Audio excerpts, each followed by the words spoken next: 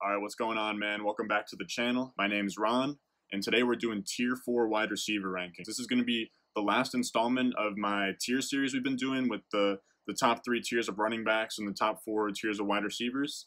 And it's just a little bit of a little taste of my perfection. That's going to be my draft guide. It's going to have all the tiers in there. This is kind of a preview, and these tiers are going to 100% change from now until end of August when we're dominating drafts. So be on the lookout for that. My rankings are going to be changing throughout the offseason. But today we're getting into 0.5 PPR wide receivers. I'm grabbing at least one of these guys in every single one of my drafts. So without further ado, let's get into it. I know I'm pretty cool.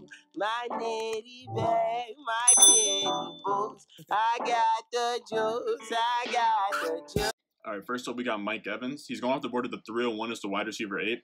I have him as my wide receiver 11, but I wouldn't say I'm too low on him.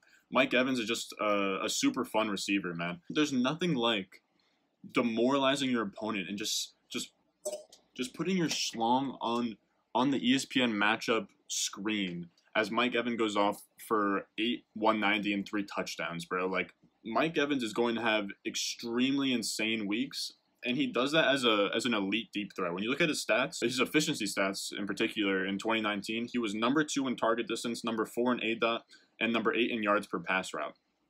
So he's getting the most valuable looks there is. He's getting these looks down the field, and he's been nothing but consistent. Mike Evans is somebody who I think has always been a great receiver. He's just kind of overlooked and just kind of pushed to the side of the league. When you look at Mike Evans, he's had 6 straight 1,000-yard seasons, and the only other receiver to ever do that in their first 6 seasons is Randy Moss. That's some pretty good company to be in. When I first had my rankings with Mike Evans, I ended up moving him 5 spots after doing the write-up for this video, because Tom Brady doesn't feel like that great of a fit with Mike Evans. But when you think about it, Tom Brady has thrown to guys like Randy Moss before, and not just that, but Tom Brady had the 9th best deep ball completion percentage in the league last year. In 2020, this Buccaneers offense is going to go crazy. You're going to have these massive weeks with Mike Evans going crazy. Brady's going to throw for 30 touchdowns, and I think that there's enough. There's going to be enough volume to go around for Mike Evans to be a back-end wide receiver 1 in fantasy this year. All right, next up we got FaZe Juju, the TikTok god, Juju Smith-Schuster. He's my wide receiver 12. He's going off the board at the 405 as the wide receiver 17, and I think that's way too low, man. I fucking love this guy. Juju, he's such a fun player, and he's so young for what he's accomplished in the league. He's been nothing but great in his first 2 seasons, but 2019 was ugly. He suffered a toe strain in week 1 and a concussion and knee sprain in week 10, and he lost his quarterback Ben Roethlisberger in week 1. So now he has a toe strain, he's fighting through injuries, and he's catching passes from Duck Hodges and Mason Rudolph. In 2019, the combination of Duck Hodges and Mason Rudolph averaged 186 passing yards per game, and they totaled 18 passing touchdowns. From 2016 to 2018, Ben Roethlisberger averaged 293 passing yards per game and 32.4 passing touchdowns per season. Expect the quarterback situation to take a huge step forward. I'm not saying Big Ben. He has come out and said that he's addicted to porn, and I can respect him for that, man. We can all get past that. Big Ben, he's off porn, he's off alcohol. The guy is he's ready. He's ready to go, man. He's gonna be having that testosterone pumping through his veins, and he might not be exactly what his old self was, but even if he can just be better than league bottom, which is what Duck Hodges and Mason Rudolph was last year, the offense is going to take a huge step forward. We're not even going to pay attention to Juju's last season because we know the kind of talent he is, because he's shown it to us before, and because we know that he has a good prospect profile. There's no reason to think that what happened last year to Juju was because that he's bad at football. You look at his profile, and like I said, we've known that he's good. He had an 82nd percentile college target share, and he broke out at 18 at USC. His best comparable is DeAndre Hopkins. So when you look at 2018, the year before last year, he was top 5 in targets, receptions, yards after the catch, and yards. And you just got to throw it away. Last year, he was only 23. The kind of production that he's had in those first 2 years are historical. He was 3rd in receiving yards among wide receivers who were 22 or younger, with guys like Randy Moss and Josh Gordon. So expect him to revert back to that form. We know he's good. It's just that he had an unlucky season last year. He's gonna have a better quarterback, and he's gonna stay healthy this year. And I expect Juju to do great things, and I could even see him sneaking into this next tier. At 13, we got Adam Thielen. He's going off the board of the 304 as the wide receiver 11 in fantasy drafts. I like him in that range, especially because he's at a discount after what happened in 2019. Last year, he finished outside the top 30 in points per game, and it was largely due to a couple of things. So when you look at it, the Vikings, they switched to a run-first approach with Kevin Stefanski, and they had the third lowest pass attempts per game with 29.2, and they had the fourth highest run-to-pass ratio in the league. There wasn't a lot of food on the table for Adam Thielen, especially with Diggs there as well. After week 6, he was dealing with injury. If you look at those first 6 games before he was hurt, he was actually doing pretty well in this system that was working against his favor. He was the wide receiver 9 through the first 6 weeks. He was on pace for 69 catches, 13 touchdowns, and 976 receiving yards. So the touchdowns did kind of hold him up in those first 6 weeks, but it just goes to show that he is a top 12 receiver in fantasy leagues. Now, when you look at 2020, this season looks like it could be special for Thielen. You got Diggs leaving. Thielen is a stud. In the first half of 2018, he was a wide receiver 1, and it was a sad day when I had to pull up to MetLife to see the Vikings versus Jets game. I thought it was going to be a whatever matchup, and Thielen comes in there and drops his nuts in the stadium and drops 9 catches for 110 yards and a touchdown. And by the end, the Vikings fans were doing skull chants in MetLife, man. So it was a tough scene. Thielen's a stud. And Gary Kubiak is still going to run the ball. He's a new OC replacing Kevin Stefanski, who just went to Cleveland. But the reason for hope is because they're going to have to throw the ball more. They lost a lot of key pieces on that defense. They lost Linval Joseph, Xavier Rhodes, who, Jesus Christ, that guy's a bum. But it's still their cornerback 1. He's gone. Trey Wayne's gone. Everson Griffin's gone. So that defense, they took some hits, man. So now they're not going to have such soft schedules to just run the ball. Last year, they were number 6 in game script, and they were leading by an average of 1.84 in games. Now, with the holes on the defense, expect that to take a step back and revert more towards the mean, which creates more throwing opportunities for Kirk Cousins. So he's going to throw more 11 dome games. That's always a good thing for shootouts. So Adam Thielen's going to be the wide receiver 1.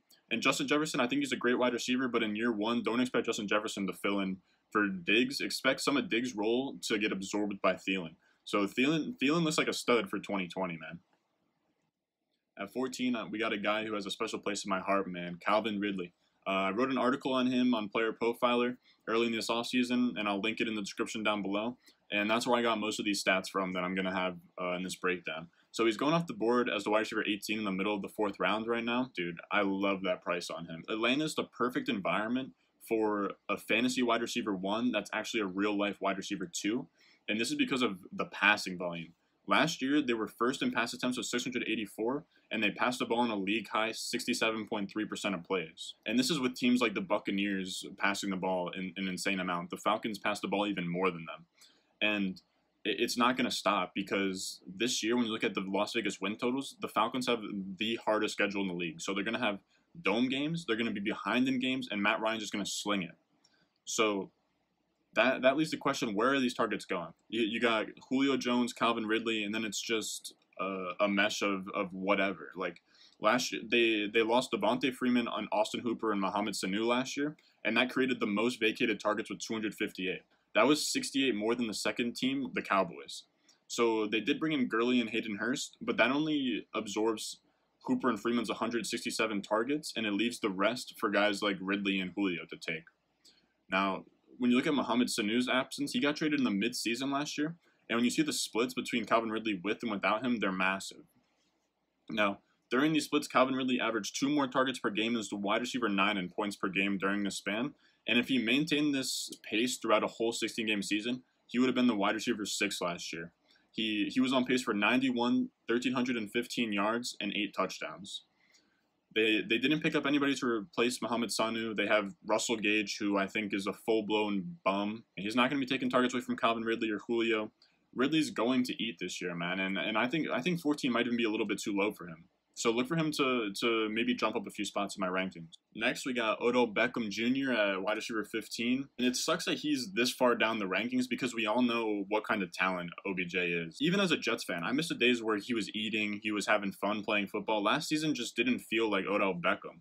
He's going off the board at wide receiver 13 at the end of the 3rd, and I don't mind him in that range. He feels like a great value, but when you look at the 2019 season, it's it's ugly, man. He had good volume, which is nice. He was top 12 in targets with 133, and he earned a 25% target share.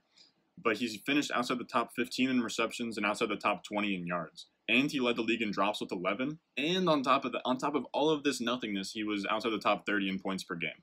So, this is a guy that people were taking at the beginning of the second in leagues last year, and he just completely dudded anybody who drafted Odell Beckham. There's no way that you won a championship, and if you did, let me know in the comments, bro. I want to hear about it. But when you ask me, I'm not sure he was really his self last year. He suffered a sports hernia and hip injury in the preseason, and it was his first year in a new system. Now, it would feel like wheels up for year 2 fully healthy, but they just brought in Kevin Stefanski, who wants to run the ball. He just ran the ball at the 4th heaviest rate in Minnesota, and they brought in 2 tackles. They brought in Jack Conklin, and they got Jedrick Willis in the draft. And then they added in Austin Hooper, and they already have David Njoku. So this is just a clear sign that they want to run 12 personnel, which is wide receiver, tight end, with no slot receiver. This just means that they're going to want to run the ball with Nick Chubb and Kareem Hunt. It's not too bad of a sign for Odell Beckham, who was just 3rd in air yards last year and number 2 in deep targets. He was a deep threat in the same tier as Julio Jones and Mike Evans on a volume standpoint. He was getting the same downfield looks as them.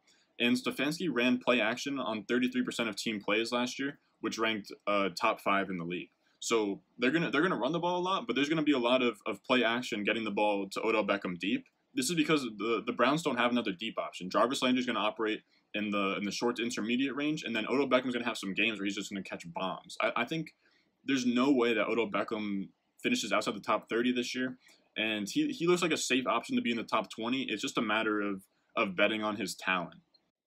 All right, last up, we got A.J. Brown as my wide receiver 16. He's gone off the board at the 312 as a wide receiver 15, and he's so damn hard to rank because his skill level is insane. But it's a volume question, and it's a Ryan Tannehill question in terms of A.J. Brown. It has nothing to do with his actual skill set. If it was just his skill set, he would be a top 12 receiver. In 2019, he had one of the most insane receiver seasons I've seen from an efficiency standpoint, and not just for a rookie, but for wide receivers across the board. When you look at his stats on Player Profiler, he was top 5 in yards per reception, yards per target, yards per pass route, production premium, target premium, quarterback rating when passed to, fantasy points per route, and fantasy points per target. Now, these are just a bunch of fancy words for saying that A.J. Brown did the most of what he was given in 2019. The guy is 6 foot 226, and he's built like a running back. Getting over 1,000 yards and 9 touchdowns on only 84 targets is insane. He had 1,000 yards and 9 touchdowns on 3.2 catches per game. It's hard to wrap your head around the kind of efficiency that A.J. Brown had last year, and the guy's a monster. This is all while he accomplished literally nothing in the first 4 games with Marcus Mariota. When you look at the splits with and without Marcus Mariota, he went crazy with Ryan Tannehill. In the 12 games with Ryan Tannehill, he pretty much doubled his half-point PPR points. He was getting 2 more targets per game, and he doubled his receiving yards. So once Ryan Tannehill stepped in, this is what really let A.J. Brown break out. And he was the wide receiver 17 in points per game in those 12 games. And then take it even a step further, A.J. Brown really kicked into that next gear on the back 6 games. In the last 6 games of 2019, this is a crazy stat. He was the wide receiver 1 in points per game, averaging 19.2. That was more than Michael Thomas, Tyreek Hill. Anybody you can name, he was the wide receiver 1 for 6 games, the back 6 games as a rookie. Now, Tannehill should take a step back. He kind of outperformed his actual talent last year, and the Titans were 3rd in run-to-pass ratio. So they're going to be run-heavy, and we're not sure if Ryan Tannehill is the real deal yet. I think he could be, but we don't know for sure. We got to see it a second time. A.J. Brown is a threat to crack the top 10. It's not a question of his talent. It's just a question of volume. All right, if you made it this far, man, I appreciate it. Go down below, subscribe, drop a like, leave a comment. I respond to everything. We're 12 subscribers strong right now, man. Be that 13th, bro. Be that 13th. Draft Guide's coming soon, early July, and I'll see you in the next one, man.